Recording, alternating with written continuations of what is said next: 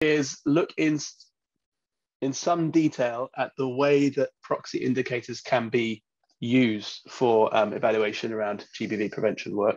As Ife has just made possible, we're going to record this session. And I just need to be clear with all of you about the purpose of that recording and what we're going to do with it. It's purely really for learning objectives. So what we'll be doing is sharing a version of this workshop online so that other organizations can check in and find out some of the learnings around proxy indicators and hopefully some of the challenges that we uncover together as we discuss some of the strengths and weaknesses of the approach. So that's the purpose. It will be publicly available. We will not be recording the breakout groups. So you can say what you want in the breakout groups. You don't need to worry. But when we're in plenary, we will be putting that information up on the Interaction website for other people to refer to in the future. With that said, what we'll be doing is covering proxy indicators across 2 different workshops, one today and then one on Thursday. You should have all the details sent to you from Kerry before, so you should be good for the timings. But we're really just going to focus on proxy indicators here. We're not going to look at all the other aspects in detail of the framework. We're just going to look at how they can be used. So I'm going to start off by just introducing some of the backgrounds, so the basics of the risk equation as a tool for understanding gender-based violence risk. And that might not seem related to proxy indicators, but it will come back later on Thursday when we look at how to interpret the data that comes from these types of indicator. So it's important that we look briefly at the risk equation and what it can provide us at project level when it comes to understanding risk. And then I'll talk through the theory of proxy indicators themselves, what they are, crucially what they are not, and then how to go about designing a good sort of bundle of proxy indicators for your program. We'll also discuss some of the strengths and weaknesses of using them. There's a lot to take in and to consider, and it's all quite context dependent. So I think what would be most useful for these 2 sessions is just to have an open conversation amongst ourselves about problems that we might foresee around using this type of indicator. And then we're also going to do some practice. So we'll have a breakout session, particularly on Thursday, where I'll ask you to try and design some proxy indicators for a fictional GBV prevention project that I will explain to you on Thursday. And what we're going to do there is think about how to design them and then also how to critique and how to interpret the data that they might produce. So listen, everybody, like we said, we're going to kick off with a little bit of background about the Interaction GBV prevention evaluation framework before we dive into the real details on the proxy indicators work. So for that, I'm going to hand over to Kerry, who is at Interaction right now in DC, who's going to talk us through that wider framework from which the work that we do today and Thursday has been drawn. So she can give you a good background on the sort of the breadth of the framework itself. Over to you, Kerry. Thanks, Neil. I hope you all can hear me okay. I just had some issue with my speaker in the breakout group. Okay, thanks, Neil. So, hi everyone, my name is Carrie. I'm a senior project coordinator for protection at Interaction.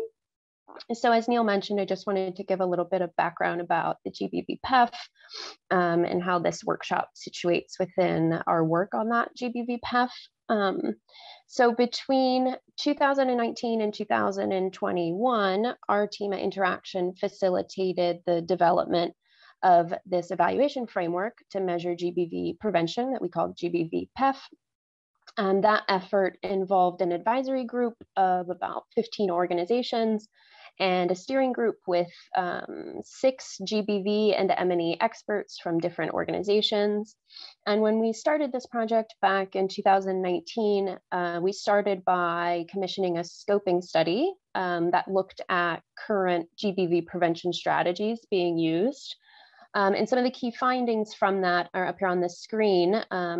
Things like not really great context-specific analysis of GBV risk patterns that people are experiencing in different crisis settings. Very few context-specific theories of change underpinning interventions and programs. An overall focus on outputs versus outcomes of reduced GBV risk. A lot of missing baseline data, lack of appropriate monitoring plans, very little focus on prevention in general, and just overall the evidence base for effective GBV prevention programs or strategies was pretty weak. No study was able to determine an intervention to be effective at preventing GBV, although there were a few promising results that the researchers found. So the GBV PEF was designed based on recommendations that came out of that scoping study, as well as a series of field level workshops that we did in places like Afghanistan, South Sudan, Nigeria, the DRC, Colombia, and then Cox's Bazar. And so we ended up launching this evaluation framework, the GBV PEF, in May of last year. And it's for any organization that is working to prevent GBV from occurring within humanitarian settings. It's specifically geared towards field-based practitioners, but also their HQ level protection or GBV and M&E advisors.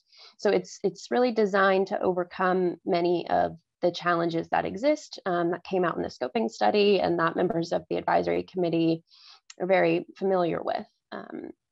And so the PEF is a set of approaches, and it's to help practitioners better analyze GBV risks, design programs and monitoring frameworks so that ultimately we can evaluate whether GBV was prevented or not.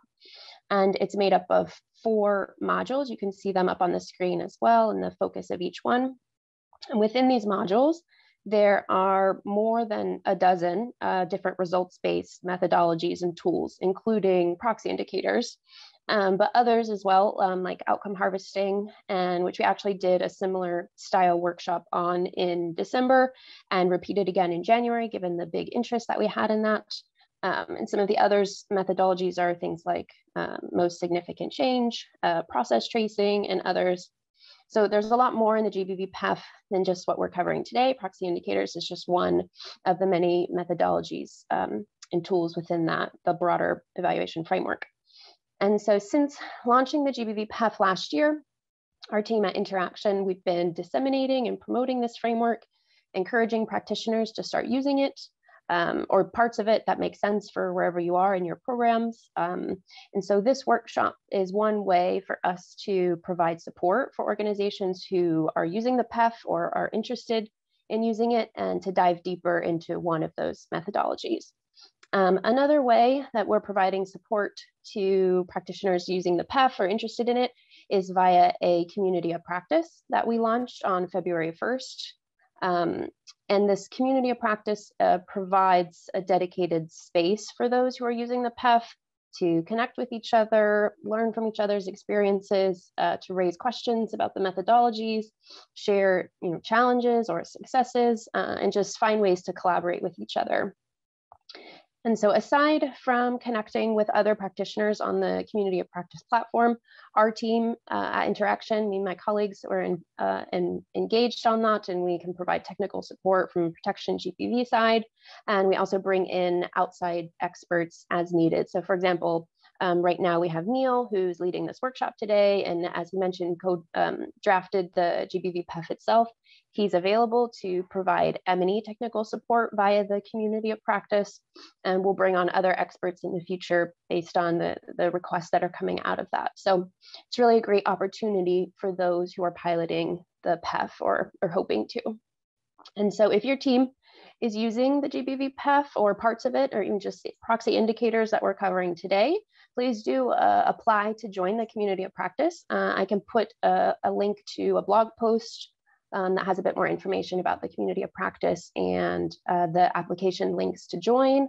I'll put that in the chat after this. And then if anyone has questions, feel free, you can write to me in the chat, or you can just follow up with me after. You should all have my email by now. Otherwise, just to say thanks so much to everyone for joining us. I hope you'll have a good time today. And otherwise, just hand over to you, Neil, to get us going. Thank you, Kerry. Really appreciate that. And I would also echo that point that we appreciate you all sharing your time with us today. There's a lot going on, so we appreciate you sparing the time to join us. So let's get cracking, because there is quite a fair bit to get through. So just to give you a brief overview of what we're going to get through today, we've just gone through the welcome and introductions. What I'm going to do next is present to you the basics of the results-based protection framework and its applications to GBV, particularly focusing on the risk equation. And then we're going to have a brief discussion of how that relates to the work that you do. It's quite important that we do that so that we all have a handle on what we do in our own organizations that is similar to the type of work that Interaction has been advocating for through the results-based protection framework. Once we've done that, I'll introduce proxy indicators as a tool, talk through kind of what they are and how they're developed. And then we'll have a brief discussion, or rather a breakout exercise around when is a good time to use proxies and when is a bad time. So the different types of project context where you might feel you need to reach for a proxy indicator, as opposed to a context where you think, no, I can do this with other types of tools. That's a good point for us to grasp today before we go into the details of how to develop them and how to make them good and how to interpret them. So once we've done that exercise, we'll come back for a feedback, a sort of plenary discussion around that before wrapping up today's session at 9:50 to 10 o'clock Washington, DC time, which I think is of no use to anybody here. None of us are actually on DC time apart from Interaction, but there you go. So that's what we'll be doing. So let's kick off with that sort of introduction to the RBP framework and its application to GBV, to gender-based violence. RBP is a results-based approach to protection activities, and it consists primarily of sort of three core elements. One is on protection risk analysis, one is on the use of multidisciplinary strategies to design and respond to the risks identified, and then the last is on the use of outcome-oriented strategies throughout. Each of those three pillars applies in a gender-based violence prevention context. So what you've got on the slide is a brief kind of spelling out of what that might look like. So if you're focusing on gender-based violence as opposed to other types of protection risk, this is the type of issues that you'd need to take into account in order to call your approach a results-based protection approach to GBV. So just walking through that briefly, on the risk analysis, Interaction has been quite clear about what it means to do that in a results-based way. So that would include identifying specific threats, not just generalized GBV threats, but specific threats in the context, and then identifying who is vulnerable to which threat, which risk, and why. So there may be in one context multiple GBV risks and multiple GBV threats. And then it's important to disaggregate which types of people, which groups of people are vulnerable to the particular threats in question. As well as that, it's important to look at community capacities to reduce those threats themselves, pre-existing community capacities before we intervene. And of course, to disaggregate those risk patterns across sex, gender, and other identity groups, including non-binary groups. And then lastly, to look at the analysis of pre-existing harmful practices, including harmful customs, practices, laws, or beliefs and norms. So all of those elements are quite important for a results-based protection approach to the risk analysis side of GBV work. But when it comes to implementation and program design, I think the emphasis is on, as I said, multidisciplinarity, as well as outcome orientation. So on the multidisciplinary front, I think the main point is to make sure that we are analyzing external actors and drivers beyond the program itself, looking for multi-sector collaboration right from the get-go, right at design stage, and identifying quite a wide group of stakeholders with whom we can partner when responding to GBV risks that have been identified. And then lastly, on the outcome orientation of our work, Interaction is very clear about the use of context-specific theories of change. So it's a bit of a jargon phrase, but really what we're talking about is not relying on generalized ideas of how we can overcome gender-based violence in a particular setting, but rather building a very specific theory of change for this particular community and this particular set of GBV risks that we've identified in the risk analysis, and then understanding how our activities will respond to those risks. And then in addition, the use of outcome monitoring using some of the tools that we have in the GBV PEF to track the reduction of that risk through our interventions, and then investment in reflection and review and adaptation following that. So that's kind of essentially what we think of when we're talking about an RBP approach to GBV. And of course, if all of that's in place, then we can start to really think about the outcome of our work as being reducing context-specific threats, reducing context-specific vulnerabilities, and building community capacities to respond to those threats. So that's in a nutshell, the RBP approach to this issue.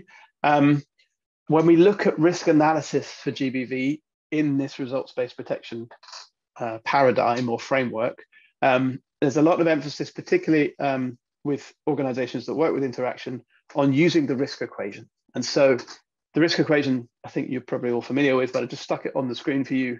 Risk being understood as threat multiplied by vulnerability divided by community capacity, by which we mean GBV risk increases as threats increase, and it increases as vulnerabilities increase, but it decreases as community capacities to respond to that threat are improved. So that's really why we put it in that kind of equation format. But the real value of doing this is that it goes beyond the basic assertion that we've identified a risk and challenges us to break down that assertion into its component parts. So instead of just saying, for example, that we know there is sexual violence being committed against IDP women and girls that's being committed by armed actors, we go a little bit further and try to unpick what are the threats, vulnerabilities, and capacities that underlie that. So in the example on the screen, you might have a context in which sexual violence is being committed by armed actors, and that we've also noted the prevalence of quite permissive attitudes towards sexual violence amongst those armed actor groups. That's a part of the threat. It's part of the matrix of the profile that makes up that threat for people who are vulnerable to those risks.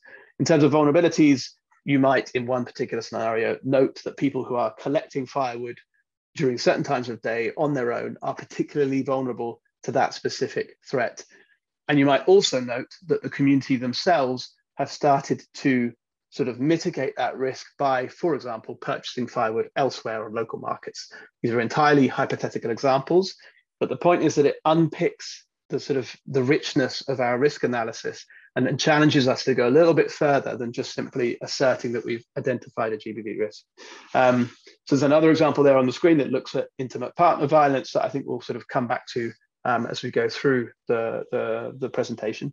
But really the point is to say that in any given context, you might identify multiple risks, and each of those risks has specific threats, vulnerabilities, and capacities associated with it. And so when we're doing a risk analysis, it's important to separate out each of the rows of that analysis so that we have a good grip on the real detail of the risks that are being faced by people that we're trying to serve. And so essentially when doing a risk analysis, we encourage organizations to ask some of these critical questions like, what are the different types of GBV that different individuals and groups are facing in this particular area at this particular time or during this crisis? And then what are the perpetrators of each of those individual types of GBV and who's most likely to face those specific threats themselves? So we're already looking at risk, threat, and vulnerability there. But in addition, we encourage organizations to look at what community members are already doing to try to reduce those threats, and then design a program that tries to build upon those pre-existing capacities.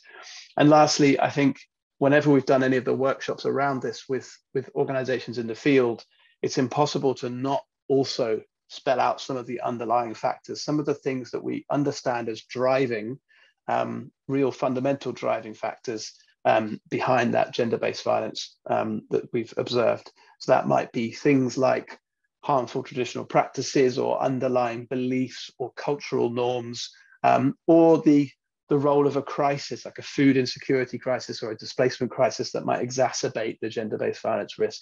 So these are underlying factors that are not specific threats, vulnerabilities, or capacities, but they're still important for us to understand when we're doing a risk analysis. In the framework, the GBV PEF, the Prevention Evaluation Framework, we recommend the use of a risk canvas. This is adapted from the work of ACAPS, who designed it specifically with protection in mind. But when applied to GBV risk, it makes quite good sense. And really what we're talking about is simply mapping out on the basis of your pre-existing knowledge, so the knowledge that your GBV specialists already have, or on the knowledge of interactions that you have with the community already, right? So it's not a question of going out and doing an additional survey. It's about putting down the knowledge that we already have about the GBV risk in a particular context, mapping each of those aspects out on a canvas. And it could just be drawn up on a 2-page document with a pen if you really want. But the point is it would cover the critical points that you can see on the screen there. So first of all, what's the overarching profile of the risk that you can see? What is known about the specific GBV risks that are faced by different members of the community? And then the analysis walks through the sections that I've just explained to you. So the different types of threat that people are faced with, the different types of vulnerabilities that might influence their vulnerability to that particular threat, and then the capacities that the community already has at their disposal to mitigate that. I'll walk you through in a moment an example of what this would look like filled out. But beyond the analysis, it's also important to think about where we think this is going to go and how we think we can intervene. So where we think this is going to go, that means looking at the scenario and thinking about the projected evolution purely on the basis of what we already know. What do we think is most likely to happen? So projecting the worst case scenario in, say, 6 months' time, the best case or the most likely outcome. And then thinking for each of those scenarios, what are the triggers that might make that happen? Because that can help you rationalize and think about some of the external factors that will trigger change in the community and the risk that we're talking about. And once that's done, we're in a good position to start thinking about how we as an organization can mitigate some of those risks.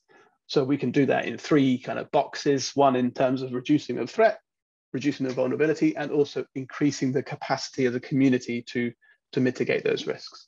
So to give you an example of what that might look like, I've got a fictional case here where we're looking at a risk profile in South Sudan, in Warrap State. So this is a rural area of South Sudan.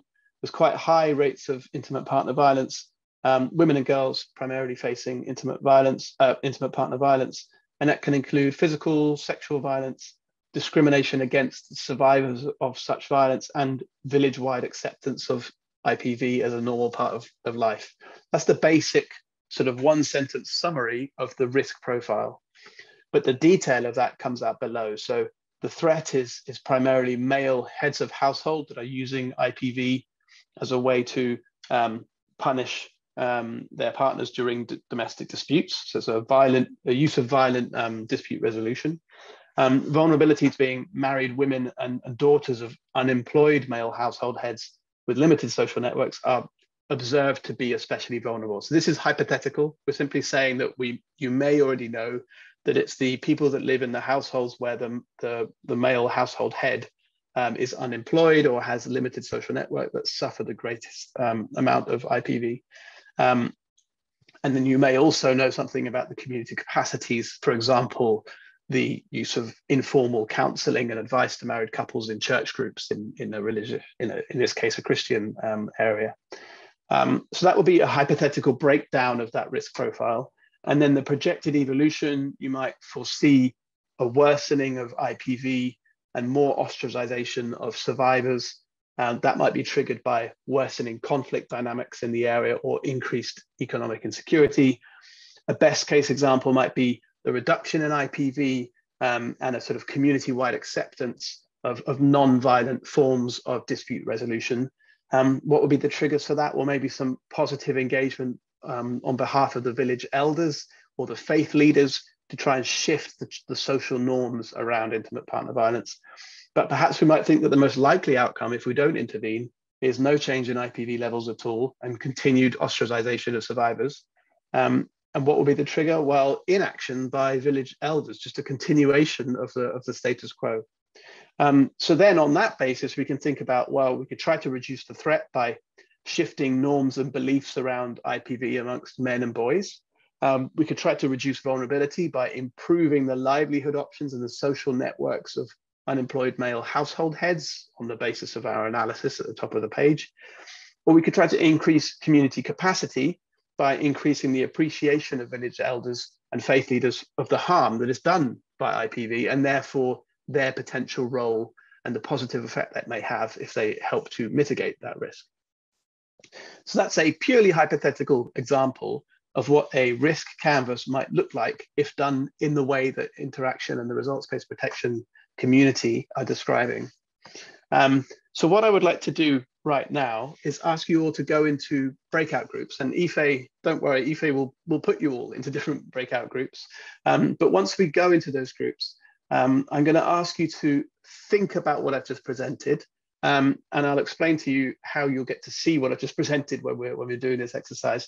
But I'm just going to ask you to think about how you and your organization currently analyze GBV risk in project documents or program documents or planning processes. How do you currently do it? What kinds of tools do you use to do that? Do you already use the risk equation to map out GBV risk, or do you use the socioeconomic model, or do you use a combination or a special alternative approach that you have in your organization?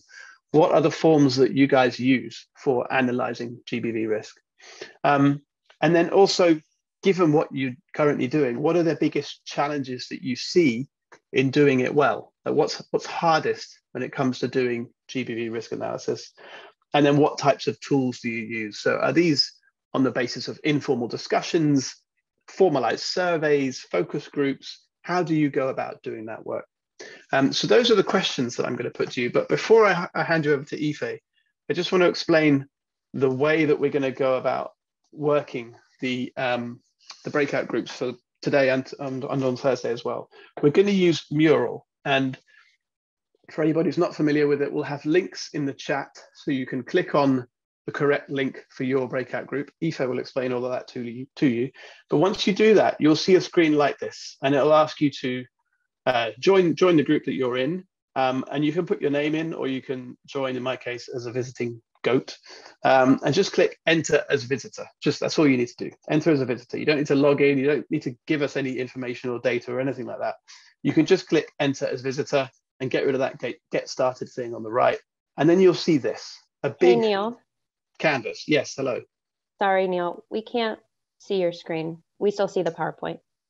Well, I'm very glad you told me that. Right, let me let me switch that around then. Let me see. Right. How about now? Yes, we can. But do you mind zooming in a little? Of course, of course. So the point is just that when you first click on it, you'll be asked to click in as a visitor. So just click join as visitor, and then you'll see this big canvas here. You just zoom in, and you will be able to see different parts that you can work on. So at the top, I've got some basic background documents. You don't need to look at any of that for this exercise. You just need to look at breakout session 1. How does this relate to your work? And there's some instructions are in there that you can follow, and the key questions I've just discussed will be there. What I'd like you to do is to use this canvas and fill in your thoughts in these yellow sticky notes down here in answer to those questions, and then nominate somebody from your group to report back to the plenary so we can have a good discussion about it. So those are your tasks, and you've got 10 minutes. Thanks for taking part in those breakouts. I know the first breakout is always difficult because you don't know your group members and you don't know how to work the mural, and it's all the sort of the first tests. So I bounced between the rooms, and it looked like we were getting conversations going in each group. That's good to see. And the mural boards certainly have been active. So what I'd like to do very briefly, because we need to move on to the proxy indicator stuff, I'd just like to get a little feedback from each of the groups.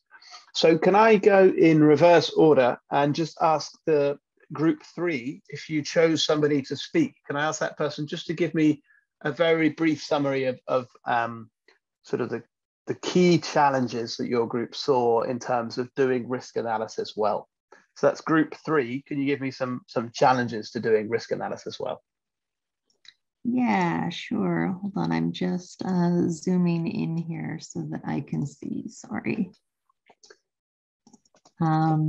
Yeah, so some of the challenges that came up in our group were just the lack of figures and data that had been reported on and whatnot, but also some of that lack of official data feeding into perceptions that was data kind of official enough or worthy to be included.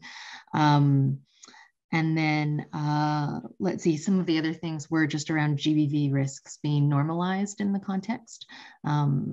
And that being a factor. And then of course, limited access, particularly in conflict affected areas as well, for primary data collection. Thank you. I appreciate each of those points, and that indeed, they've been raised in all of the workshops that we did when building the PEF. I think a lot of the stuff on access and data quality, I would encourage you, if you haven't, to look at the PEF and to look at some of the ways that we tried to, it's not minimize, but kind of find workarounds to ensure that you get the best out of the data that's available without stretching or going beyond it and making assertions that the data doesn't support. That was certainly one of our sort of primary concerns when we were thinking about risk analysis and monitoring tools.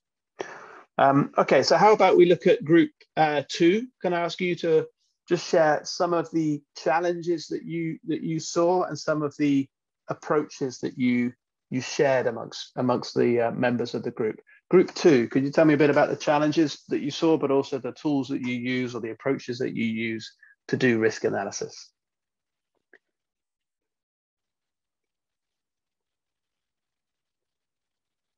So that's to group 2. I'm getting the sense that you didn't decide someone who'd be brave enough to step forward.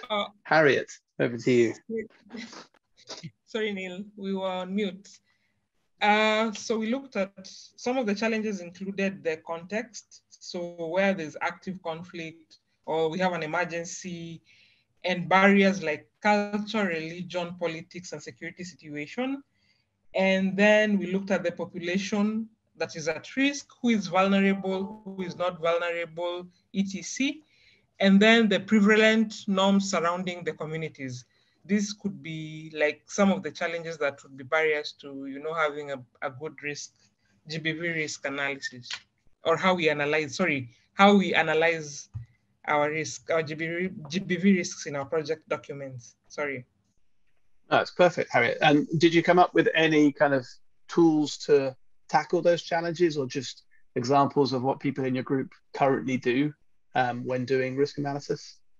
So we looked at the tools. I think we ran out of time, but we looked at the tools that we would use to address the GBV risk. So we have screening tools that would screen any type of GBV in different entry points. So some of the screening tools at health facilities at the community levels. And then we looked at the safety audit tools, which so the safety audit tool can be observational, or it can have 3 parts. One is it has a KII feedback, and another one has a focus group discussion. Thank you. That's really useful. So again, this is the kind of thing that came up when we were designing the PEF. And what we saw was that there were lots of tools like that were pre-existing that could potentially feed into this kind of risk analysis. But what seemed to be most important was that we think about dedicating some analytical time to really using that stuff to get a good, rich understanding of the GBV risk. So rather than just having, and I'm not saying this is what you do or you're proposing, but rather than just having a safety audit sort of replace or try to do what a GBV risk analysis does, actually think about how we can tailor that safety audit and perhaps build on it and draw in from other sources to try and build up a good sort of detailed picture of the risk, threat, vulnerability, and capacities that are faced by the communities being served. Okay, thanks for the thumbs up, Harriet. The last one, I think, is group 1. Do you have anything you want to add? I would just open it to you, to your brave soul who's prepared to come back to us and just tell us, did you see any kind of challenges that haven't been discussed so far, or any tools or approaches that were discussed in your group that we could throw into the pot here? Over to you, group 1. Yeah, so we noted a couple of things. Some of it has already been mentioned by you and others. So in terms of not necessarily having the time to, completely do these full analyses, particularly as, in our project cycle, and particularly with proposals, we often just aren't able to dedicate that. Another aspect we talked about was capacity on the ground. So we don't necessarily always have either the expertise or even the human resources to do these sorts of tools and analyses correctly. So in terms of data collectors, since it's sensitive, we might want female ones only, and then they may not be available, this sort of thing. And I think those were the main points that we discussed. yeah, that, and then also in terms of the analysis, sometimes we just don't necessarily have the skills and capacities on the ground. Yeah, I hear you. So when we were doing the PEF, we came across that kind of issue linked also to the sort of implications of privacy and data sensitivity, because of course, when we're talking about GBV, as you said, the act of collecting that data is quite difficult. But then, of course, you've got a question about how you manage and share that data. And you can't just treat it as regular data that can be fed into a monitoring system and passed around an organization openly. And so in some cases, what we saw was the use of pre-existing program approaches to try and feed data in a limited way. So for example, places where you had a pre-existing presence in a community for a couple of years, and your community outreach team, who might be providing sort of responsive care to people who are at risk to GBV, acting as people that can help you build up some picture of that GBV risk in an informal way and in an aggregated way, rather than discussing individual cases of risk. And the kind of the limits around that and the privacy issues are all described in the PEF framework. I think that's an important thing to think about. But what's vital to understand is that the level of analysis we're talking about here is something that we think can be done in that manner. So if you're talking to somebody who has a presence on the ground, then they don't need to give you detailed individual case studies. What they need to do is give you an overarching picture of the risk and who the key vulnerabilities are in order to feed into your design process, as you already have. So those were the main thoughts around some of those challenges that we saw when designing the PEF. Anybody got any other points they want to throw in before we move on to looking at proxy indicators in some detail? If so, just turn on your camera or raise your hand or turn on your mic and speak. Is there anybody that wants to add something that we haven't discussed already?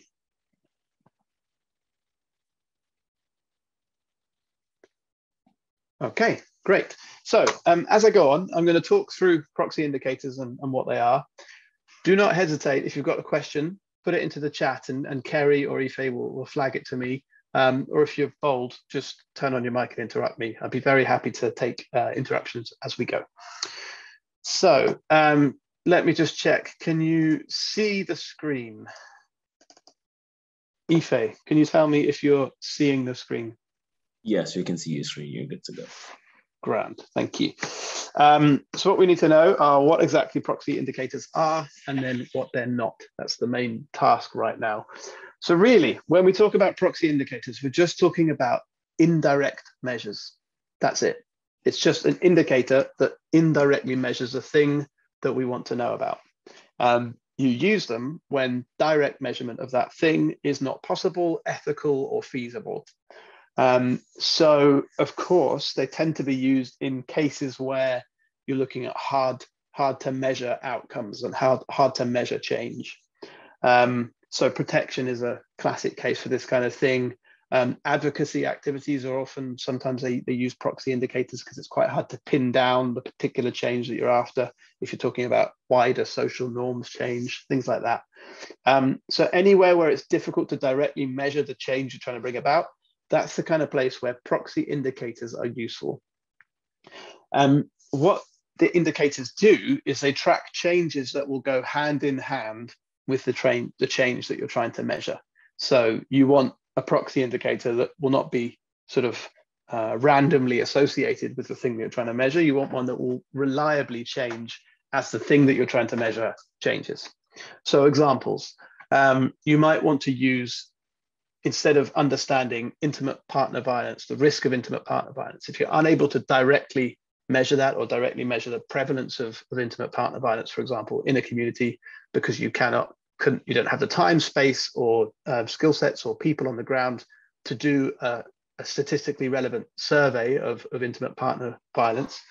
Instead, you might want to try and measure some of the things that go hand in hand with the risk of intimate partner violence. So for example, you might look at social attitudes towards the permissibility of such violence in the wider community. Or if you're looking at early forced marriage and you don't have the ability to go and do a proper survey of how many people are in this situation, you might want to look at something that you understand to be related to the use of early and forced marriage. So, for example, that may be levels of insecurity, economic insecurity at household level. It may be that in the context in question, that correlates well with the use of early and forced marriage. Or if you're trying to measure the risk of gender-based sort of physical assault, you might want to look at the levels of social isolation of persons who have non-conforming gender identities.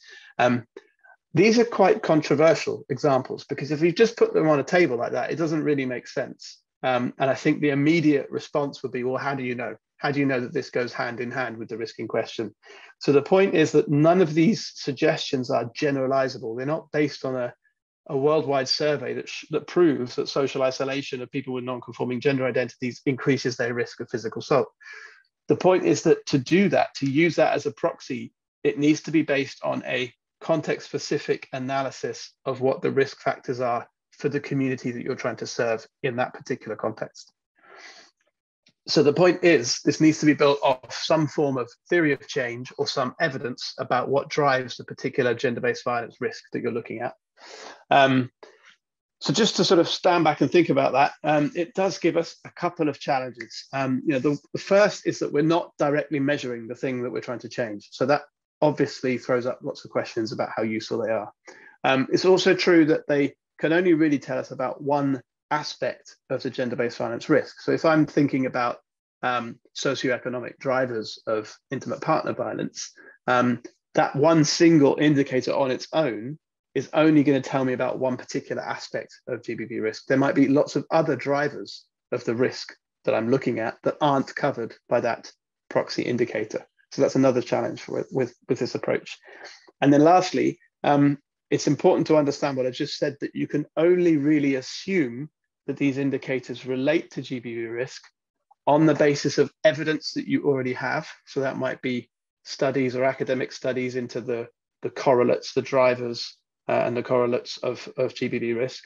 Or it might be a specific theory of change or a risk analysis that you and your teams have done in the context that you're working in. So if you've built out a risk canvas in quite some detail, and you've become familiar with the community you're working in, and you have some reason to believe in the validity of that risk canvas, you can start to use that as a basis for your understanding of the underlying factors that are driving GBV risk, and then use that to build out proxy indicators. But without that level of evidence or theoretical analysis, it's very difficult to build a good set of proxy indicators. So when you do have that kind of theory, and when you do have that kind of analysis, what organizations typically do is try to overcome some of these challenges by bundling together several different proxy indicators. So instead of just looking at social isolation as a proxy for risk of physical assault, you might look at social isolation of people with non-conforming gender identities and social norms around non-conforming identities in the community in question, and the legal framework around the punishment of physical violence that's particularly targeting particular gender identities. You'd look at a range of different indicators to try and build quite a rich picture of the different aspects that are involved in that particular GBV risk. That's when these things are strong. When you have a risk analysis that you can build them from, and a whole basket, a whole bundle of different indicators that can tell you quite a few different things about what's happening in the community in question. So that's what proxy indicators are. That's the main challenges that people face when they're trying to build them.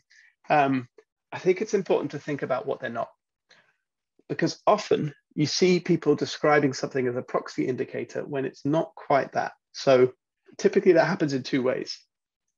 One is when people look at unintended consequences. So there are examples of projects where I've seen where you've had a kind of a community engagement activity that might be looking at one form of GBV. In the case on the screen, I've got intimate partner violence, but it could be any form of GBV activity that has an unintended consequence. For example, by having that community get engagement around gender norms, you might start to shift people's understanding of the rights of women and girls to education, and therefore increase the number of girls over the age of 12 who are attending school. Even though that might not have been the objective of what you're trying to do, that might have happened simply because of the nature of the social norms change that you're working on with that community. That's not really a proxy indicator. So you wouldn't want to measure the number of children, girls over the age of 12 attending school as a measure of your success in tackling the norms that underlie intimate partner violence. Why not? Well, because that relationship with the work you're doing on IPV and the attendance of girls in schools is untested. You didn't know about it before you started doing this project. You haven't seen it in that context before, and it's quite hard for you to justify the sort of relationship that you see between school attendance and IPV reduction. So really, when you're thinking about proxy indicators, you don't want to be thinking about new learning. You want to be thinking about something that's reliable, you know? So a silly example would be I'm using the proxy of counting the number of people who are carrying umbrellas as a proxy of what the weather forecast looks like. Why? Well, because we already know that people carry umbrellas when it's going to rain, right? It's not some kind of untested new ground. We're looking for something that's reliable, that we've seen many, many times before. So unintended consequences don't quite fit that category, even though they're kind of similar because they feel like they're indirect measures. They're not. What you need to have is something that is indirect and with which you are already familiar when you're designing the program. The second type of thing that doesn't quite work as a proxy indicator is measuring activities and outputs. So again, you might see an IPV program where you have community awareness raising taking place, and then a program might measure the number of people that were in the training or took part in the training, or the number of trainings that are delivered, or something along those lines. That's not a proxy because it's not measuring a change in the lived experiences of people in the community that you're trying to serve. And you can't assume that the successful delivery of your activities and the numbers of people reached by your activities is going to lead to a reduction in risk without doing the evaluation, right? So the evaluation is there to try and prove that by doing those activities, you led to that risk reduction. So you can't count the activities as a proxy for the risk reduction itself, because that's the thing you're trying to assess. So it's all a bit abstract, but it's important that we understand that by proxy indicators, we mean something that's happening in the world, in the lived experiences of people in the community in question. And we mean something that we already know on the basis of our understanding of risk in that community is related to GBV risk. That's a proxy indicator. And that's the kind of thing we want to work with. So what makes for a good proxy indicator? What we want to make sure is the indicator is directly observable. So we're struggling to measure the incidence or the prevalence of intimate partner violence, but we might be able to measure something else directly. So therefore, that proxy indicator has to be directly observable. So things that are not directly observable will be things like the attitudes of armed leaders, for example, towards sexual violence. Unless you can actually do a reliable survey on that, it's quite hard to directly observe those attitudes and beliefs that people hold in their hearts and their minds. The behavior of perpetrators towards survivors inside the home is another thing that's quite hard to observe directly. You can indirectly observe it, but it's quite hard to directly observe it. Or the private feelings of community leaders towards intimate partner violence. Again, these are all hard things that are hard things to directly measure themselves. But examples of things that are directly observable would be actual instances of arms carriers, soldiers or arms carriers being held to account for sexual violence. So you might not be able to assess the attitudes of the leaders of those armed groups, but you might be able to directly observe the fact that those leaders have actually held to account members of their units for sexual violence. That's a thing you can directly observe. Commitments by community members to use non-violent dispute resolution. You can measure those commitments because you can go out and ask people about those commitments. It's much easier to measure and to directly observe than the sort of behavior towards people within the home. Or lastly, increasing attention to the processing of intimate partner violence within the court system. That might be easier to observe because you can look at the data about what's been discussed in those courts, as opposed to the private feelings of community leaders or judiciary members within that community. So the point is that what we need to make sure is that we have a really clear, directly observable phenomenon for a proxy indicator. And the last point, or the second point I would say, is that it's important to think about that bundle that I mentioned earlier. I'm going to pause here. Harriet, I see you've raised your hand. Do you have a question you want to add? Yes, Neil. My question is, because you've talked about the indicators that are directly observable, what if we can observe?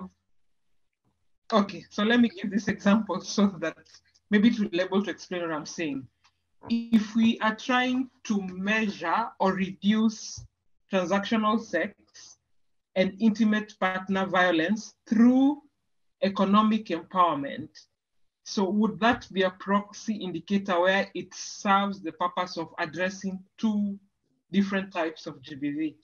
And we can actually say, because of economically empowering women in community X, we've seen the rates of transactional sex go down and the rates of intimate partner violence go down. Would that be a proxy indicator? So just to check, what's the proxy that you're proposing? Levels of economic security? Yes, or livelihoods. Yes, Right, economic empowerment. Yeah. Right, okay. So I would say, so referring to what I was saying earlier, that there's no general answer to this stuff. It depends on your specific analysis. So it's that if you have pre-existing evidence about the correlation between economic empowerment and did I hear you rightly that it was it early forced marriage that you were trying to approach? Intimate partner violence and transactional sex, yeah. Right, IPV and transactional sex. So if you have that clear evidence in that community in question, then it starts to sound like a potentially good proxy indicator, because you already know that it relates, that it's one of the causal factors. If you don't have that analysis and that you're sort of going out experimentally trying to find out if it's related, then it's obviously a bad idea, because that's what you're trying to learn. But if you already have some evidence about the relationship between the two, it's potentially quite good. And to come back to some of the other tests that we had, it's good because it's not an activity. Economic empowerment is not the delivery of cash, right? Economic empowerment is actually about the degree to which a person or a community or a household is empowered economically in their lives. So if you have a measure of that change in their life, rather than just the delivery of your activities or the number of people reached with the cash distribution or whatever it is, that wouldn't work. But if you have an actual measure of the change of empowerment in somebody's life, then that's good. The one hesitation I would say is that economic empowerment is quite a hard thing to measure with a good metric. That's a whole discussion about measurement of resilience and topics like that. But assuming you have a good tool for measuring that stuff, it's potentially a good example for what we're talking about. Yeah. Does that make sense? Okay. Yeah, thank you. Okay, good. So I can't see the chat. So please, Kerry, Ife, do interrupt me if there are other things in the chat that are coming up. But just to move on to this point about bundles, what I would say is that, as we said earlier, proxies only tell you about this one angle. It's that old tale about the elephant. And if you have lots of people blindfolded, they can't tell exactly what the elephant is, and it looks different if you hold a different part of it. That's all very true for proxy indicators, because you're looking at, to take Harriet's example, the aspect of economic empowerment that is related to IPV, but there's a lot more to IPV than that. So really you want to think about a bundle of indicators, some of which are about economic empowerment, but others might be about social isolation, or they might be about involvement of vulnerable groups within the household in community decision-making. You want to think about a spread across different sectors of analysis, not just looking at one classic humanitarian delivery sector, but really looking across the different domains of somebody's lived experience to put together a bundle of measurements that you can use to look at GBV risk. So you might think about markers of community attitudes towards early forced marriage or towards IPV. That might be an aspect of your bundle that relates to the threat that's posed to the people in question. Or you might look at levels of economic insecurity at household level, or economic empowerment inversely. That's to do with the vulnerability that people face towards IPV. Or you might look at the kind of awareness of alternative sources of income for insecure households, and that might be related to the capacity of the community to deal with economic insecurity without moving towards a GPV risk situation. So that's a bundle of indicators. It's 3 different indicators that are partly about the threats, partly about the vulnerabilities, partly about the capacities. And it's the heterogeneous, mixed nature of those indicators that makes this a good bundle. And so the classic phrase that people use in the social sciences is to say that these indicators, when taken together, they collaborate. They actually tell you a bit about the socioeconomic background, a little bit about, in these cases, mostly socioeconomic, but they tell you a little bit about socioeconomic drivers and also the capacities of the community to mitigate the risk, and a little bit about other aspects, social isolation or something like that.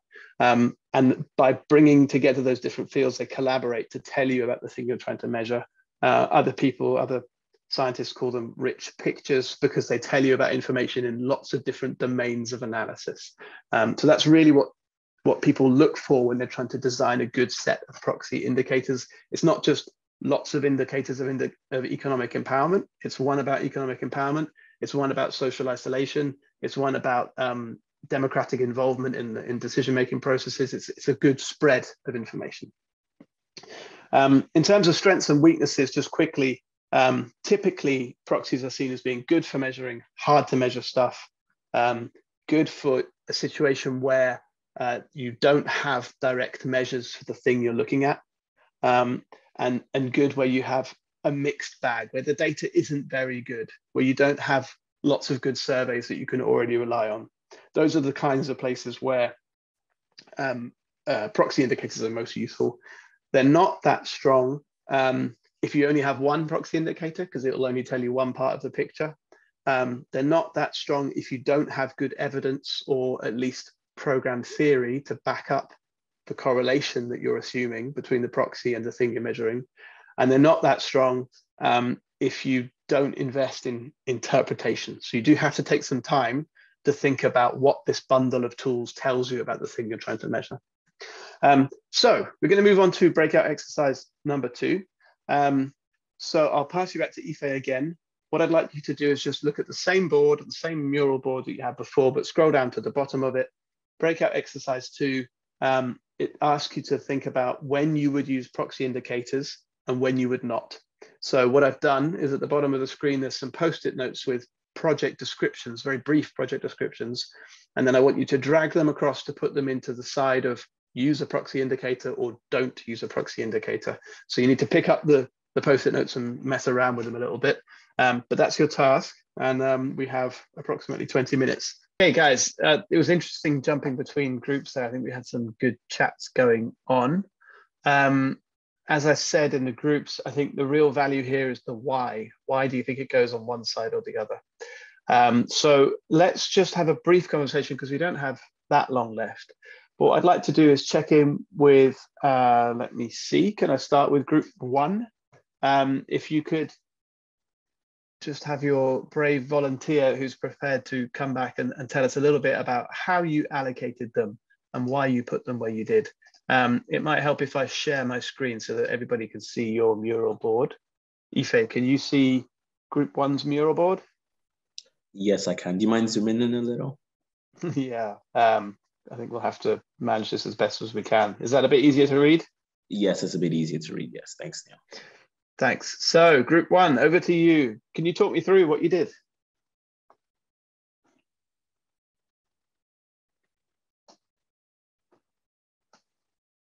Come on, somebody in group 1. Did you not choose someone to be brave? Is there anybody that could talk me through the decisions that you made there?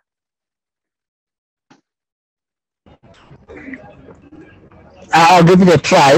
Apologies, my background is a bit noisy. But I thought, I think the tab that we thought about is the project 4, which we said you can use proxy indicators. Given the sensitivities around the discussion around and sexual violence. So it then becomes difficult to then get direct indicators in that case because of those sensitivities. So then the option will be to use proxy indicators.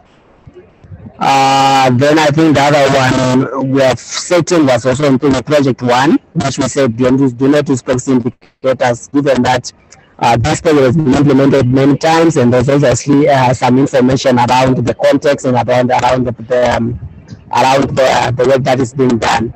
So in this case, it might be easy. It might be easy to then just direct, maybe measure directly whatever you're implementing, and not use proxy indicators in that case.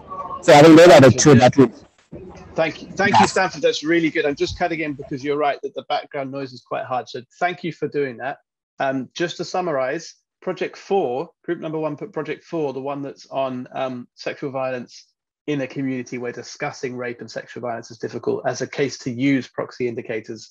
And they put Project 1, the one where we're just doing cash to meet basic needs for IDPs, as a don't use project indicators. I think the logic is pretty sound. So on Project 4, we know that it's hard to talk about the thing that we're trying to measure. So proxy indicators look like a good way to go. Instead of asking people to talk about sexual violence and experiences of rape, what we're going to do is look for other things that our risk analysis or our pre-existing evidence tells us is related to those things and try and measure them instead. Classic proxy indicator case. The other case, the Project 1, was the Joker in the pack, Project 1. It's a weird one. It's not really to do with GBV, but it wouldn't really be an obvious case for proxy indicators because there's plenty of other direct measures that you can use to understand the degree to which your cash distribution has met basic needs for displaced people in an IDP camp or something. Obviously, it depends on the context, but in most cases, you might have lots of things that you can use for direct measurement of the change you're trying to bring about there. So that would make sense, not using proxy indicators in that case. Let's pass to group 2.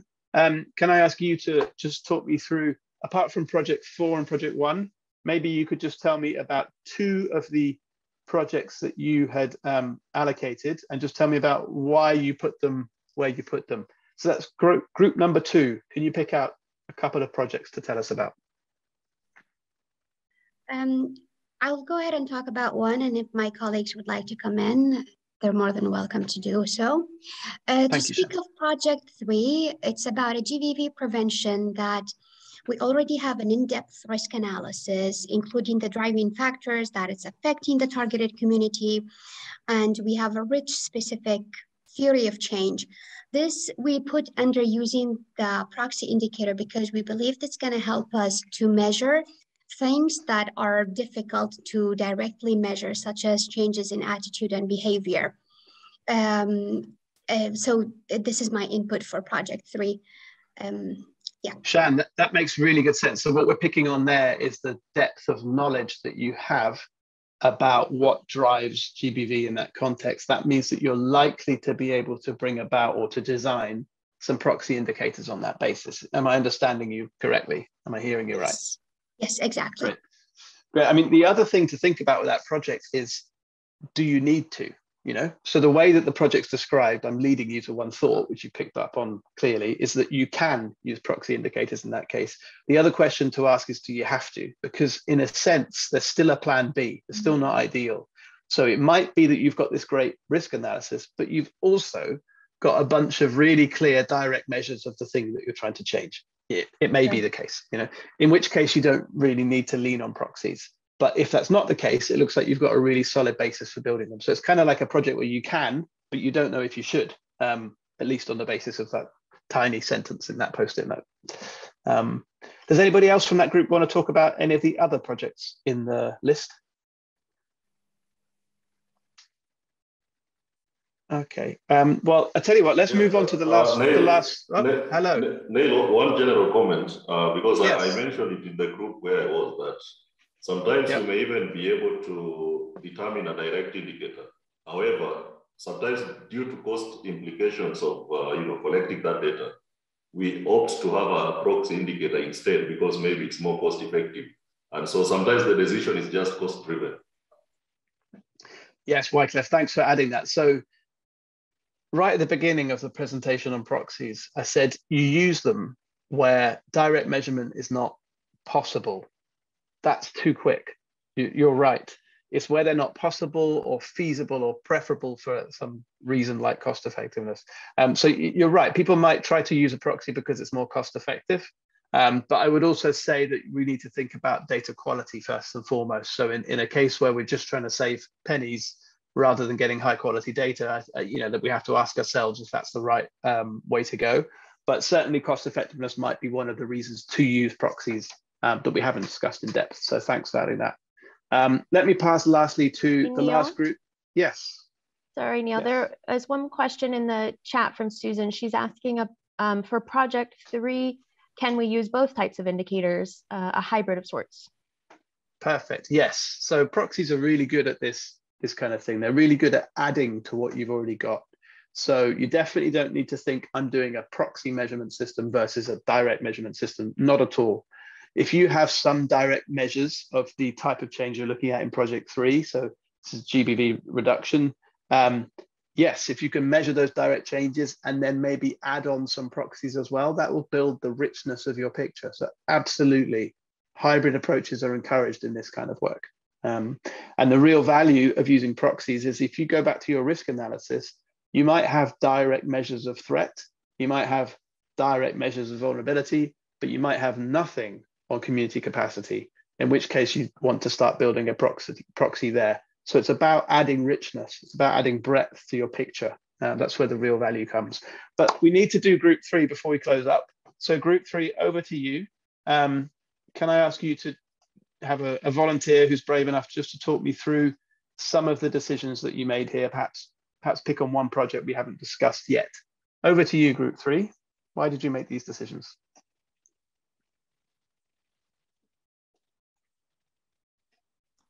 Sure, I can jump in there. We looked at project 2. This is the GBV project that was kind of designed in a hurry with limited evidence and no real theory of change. We put this under don't use proxy indicators, partly because we thought we'd have real difficulty developing them because of the limited evidence to do so and the lack of a theory of change. So we thought that would be a really tough one to develop some proxy indicators on. The other one we looked at was project 5, to look at reducing sexual violence by armed actors, where there's a reporting mechanism that's long established, widely used, and comprehensive in coverage. And for this one, yeah, we leaned towards not, because it sounds like we may have direct data that could be used through this reporting mechanism, provided that mechanism gives us usable data for what we're looking at. So that's where we landed on those 2.